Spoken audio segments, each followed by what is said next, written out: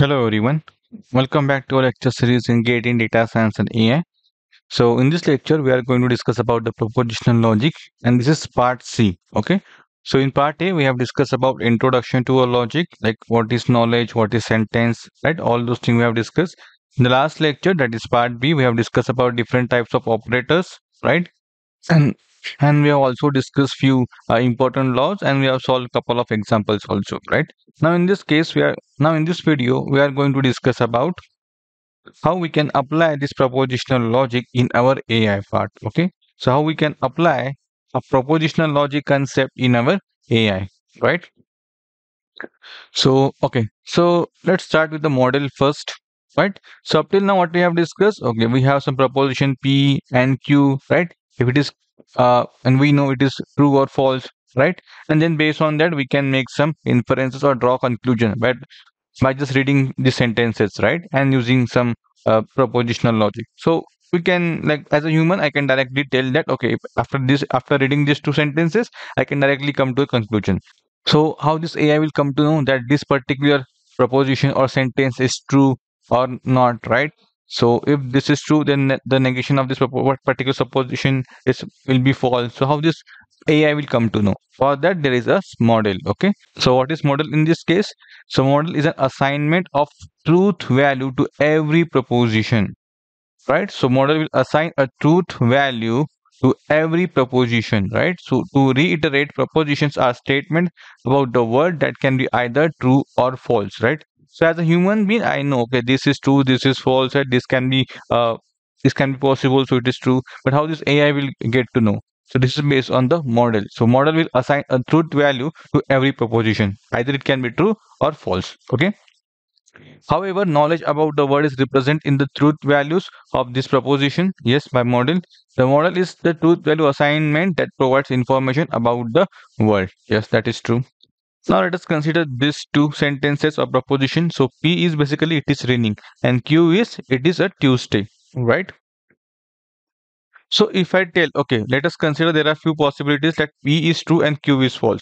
So P is true means it is raining, but what is Q? Q equals to false. If I assign Q equals to false, it means that it is not a Tuesday, right? This statement is false. It is not a Tuesday. So depending upon the combination, I can keep any combination. For example, both statement can be true. It is raining also. It is a Tuesday also. Or this can be false. It is not raining, but it can be Tuesday also, right? So depending upon the truth value of this particular proposition, we can come to a conclusion, right? After reading both the truth values, we can come to some conclusion, right? So this is a work of particular model. Okay, I hope you understand the concept of model here. Now what is knowledge base? So whatever the data we are going to feed or information going to feed to a particular AI model, right? That is indicated by a knowledge base, that is KB, right? So all the data or information has been put inside this particular knowledge base, right? And the knowledge base is a set of sentences known by a knowledge base agent, right? And this is a knowledge that AI is provided about the world in the form of proposition logic sentences. Yes, in the form of proposition logic sentences, for example, P and negation of Q implies P. So this type of propositional logic will be used by a knowledge base to infer something from that, right? And that can be used to make additional inferences about the world. Okay, so we'll discuss that also. So I hope you understand what is knowledge base here. So like based on the knowledge base only. So based on the knowledge base only, so AI will come to a particular conclusion, right? It can infer some information about a particular thing, right? So this is based on, so all this is based on the knowledge base only. If you take an example of OpenAI, okay, that is Chat GPT, for example, Chat GPT. Okay, so Chat GPT is also based on the knowledge base, right? So it is trained up to data of 2021, right? And based on the data of 2021, it is giving us to the output. It will read the query, and based on that, it will go to a knowledge base and it will fetch the output, right? But this is advanced architecture, so we are not going into detail part, but overall I hope you understand the concept of knowledge base, right? So what is entailment? So entailment is basically if alpha is true, right? If alpha is true, right, then beta must be true, right? In beta must be true, right?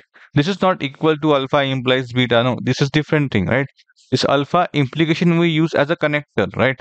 So we are using as a connector. Here we are not using as a connector, right? So here this alpha entel beta is not a connector here. So what we are saying, in every model in which sentence alpha is true, sentence beta is also true, right? This is what we are saying. Okay. So for example, what I can say, suppose alpha is, it is Tuesday. It is a Tuesday in January. Okay. The Tuesday in January, right? And can I say then beta, it is January, right? If alpha is true, then can I infer this information from this particular alpha, that's entail, right? So then we know that alpha entail beta. It means that if it is true, if alpha is true, that is Tuesday is in January, we also know that it is January, right? From this alpha we know that it is a Tuesday in January and it is in January, right? So from this I can say, okay, beta, it is January, right? So we are inferring something from this particular alpha, right? This is what entailment is, right? So entailment is basically different from implication. Okay, implication is just the logical connection between two propositions. Here you can see alpha and beta. But on the other hand, entailment, on the other hand, is a relation. That means if that all the information in alpha is true, right, then all the information is beta is true. Like all the information, if alpha is true, then all the information in beta is also true, right? So where we can use this particular concept. Okay, so let us discuss with the help of an example. Okay, suppose this is my alpha. Okay, if it didn't rain, Ravi visited Mumbai today.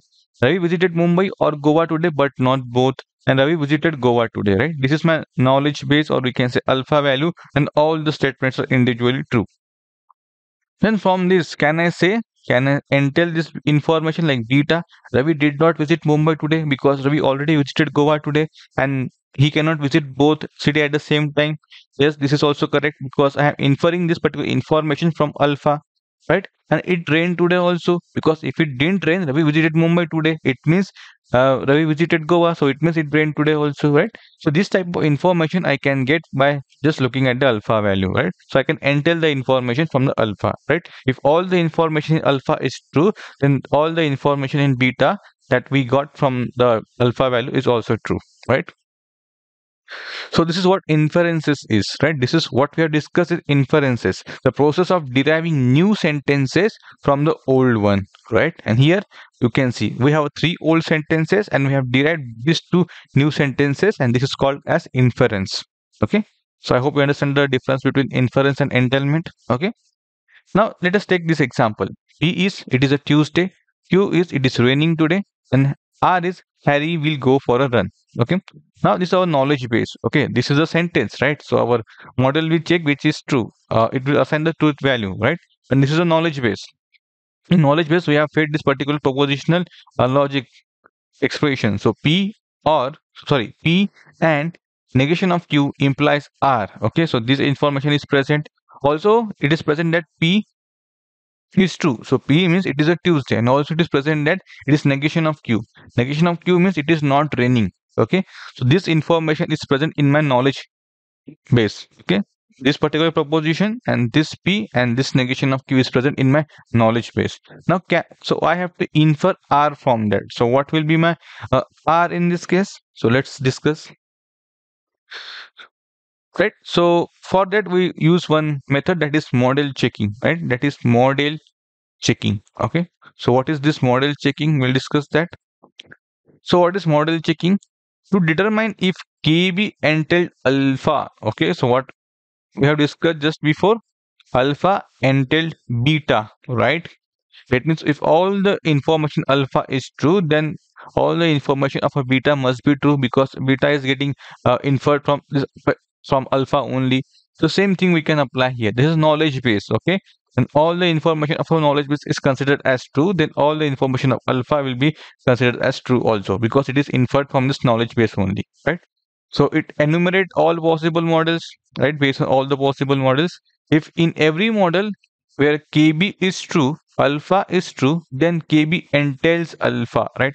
If in every model they satisfy this condition that this KB is true, my knowledge base is true, then alpha is true, then KB entails alpha. This is very important condition. Otherwise, KB does not entail alpha, right? So if alpha is not true, so I cannot say that this is inferred from this particular knowledge base, right? So this is what a model checking is, whether my alpha is getting inferred from knowledge base or not, right? So same example, this is my P, this is my Q, this is my R, and in the knowledge base we have P and negation of Q implies R.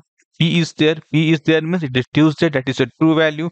Negation of Q means it is raining, so negation of Q will be it is not raining. So my model has assigned the truth value to this specific proposition, right? And these three we have in knowledge base. So our query is what is R, right? So what will be my R? So this is a truth table. So like there are different possibilities, right? Like false, false, false. No, so there are total 8 possibilities in total because there are three propositional, right? Now if you observe here, right? So now if you observe here, my P must be true, right? My P must be true. It means that uh, this is not a valid thing because my P must be true, right? So we have left the 4 options. Also, negation of Q must be true. So negation of Q is also true because we are considering knowledge base is true. So in this case, it is not training. So negation of Q will be what? False. If this is true, then negation of Q will be false. So our false will be uh, this one, this one, this one, and this one, right? Right. But by just looking at these two proposition, I can say this row is not applicable, and also this is not applicable because it is true here. So only I left with this true, these two rows, right? Because true and false is satisfied for both the proposition, right? But it depends on my R value also. So R is in this specific proposition. So P and negation of Q implies R. So it is Tuesday and it does not rain, then Harry will go for a run. So what does it indicate? P means it is Tuesday and means negation of Q. Negation of Q is it is not rain. Okay. So let me write it down. Negation of Q is basically it is not rain. It not rain. Okay. It not rain. Suppose for example it not rain. Okay. So my P and negation of Q will be it is a Tuesday and it not rain. Then Harry will go for a run. It means that if there is a Tuesday and it does not rain, then Harry will go for a run. Right? This is what we want to say. So what we can infer from the R.